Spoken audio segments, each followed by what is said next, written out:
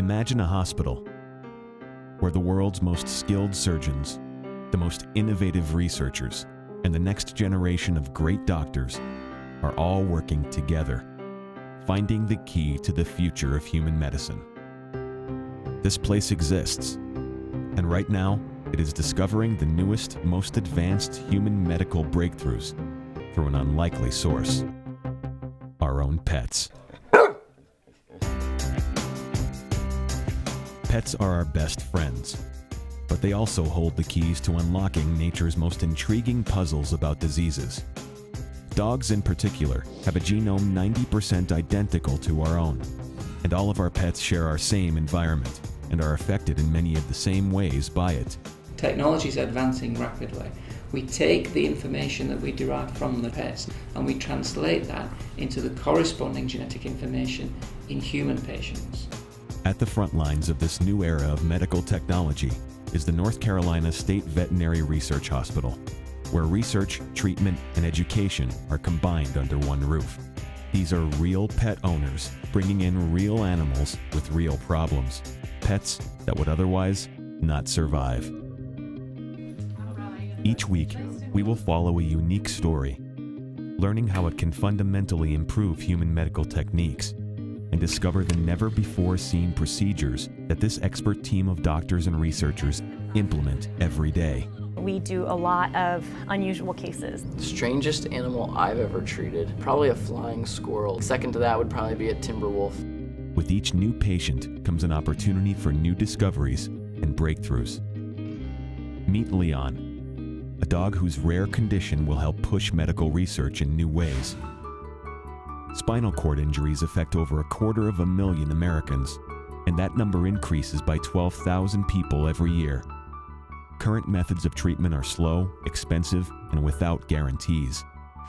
But at NC State, the research has been done for a theoretical surgery for dogs that could pave the way for a revolution in human spinal treatments. Leon is a 5-year-old terrier poodle mix who is lucky to be alive, having endured a damaged spinal cord since birth. But it appears his luck is running out. I took him to our local vet because he just wasn't responsive at all. He wasn't even walking anymore. They thought it was something neurological, so they told me to get him to the NC State Vet Hospital right away, or they were going to probably have to put him down that night. When Leon arrived in Raleigh, his condition was unlike anything the NC State vets had ever seen. Well, when we first saw that there was a dog that was just down in all four, we thought he had a herniated disc.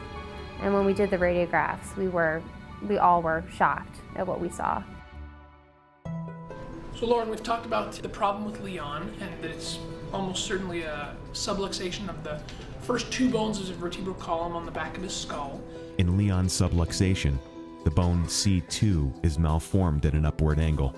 This angle causes an interruption inside the spinal canal, pinching the spinal cord against 2 bones. He is a unique case because he's older. He's almost certainly been living with us his whole life. And he's probably about 4 or 5 times the size of most of these dogs that we see with this disease. The fact that Leon has survived this long is incredible. Any trauma to his head and neck, no matter how minor, could have severed his spinal cord. You know, he could have moved his head the wrong way and could have died instantly. Unfortunately, to give Leon any sort of chance, really the next step is surgery. Because of his age and size, the doctors estimate a 40 to 50% chance that Leon will not survive the surgery. And that is high. It's incredibly high. It's a very tough decision for you as an owner to make. You know, you have to weigh the financial aspect, the risk. Not only do you have to make that difficult decision, you have to make it fairly quickly. Even if he does make it through, there is still no guarantee that Leon will ever walk again. By placing a cement base and several large screws into his spinal column, the hope is that these surgeons will be able to force Leon's bones into their correct position for the first time in his life. But due to the duration of the lengthy surgery and how close to the spinal cord the screws must be placed, this is one of the riskiest surgeries these doctors have ever performed. Hello? So I just got a call from NC State and he made it out of surgery. He's alive, but he's not quite out of the woods yet, so I'm going to go to the hospital and talk to the doctor. He made it through surgery very well. I was quite happy with that. We have screws going into both bones. The cement plug is there on the bottom, and the root of the spinal cord flows into the back of the skull fairly normally. The fact that he can move all of his legs is encouraging, but whether he'll get back to being a dog who can go out in the yard and run around, we just don't know. First, what we're going to do is position his paws. Good. When Leon was brought here, he could barely keep his head above water. And now, if you put a harness on Leon, he can actually walk outside. It's kind of amazing how much he's changed. He's so much happier, and he's definitely, I've noticed he's getting stronger every week. But if he's improving still every week, there's no reason to think he won't keep improving.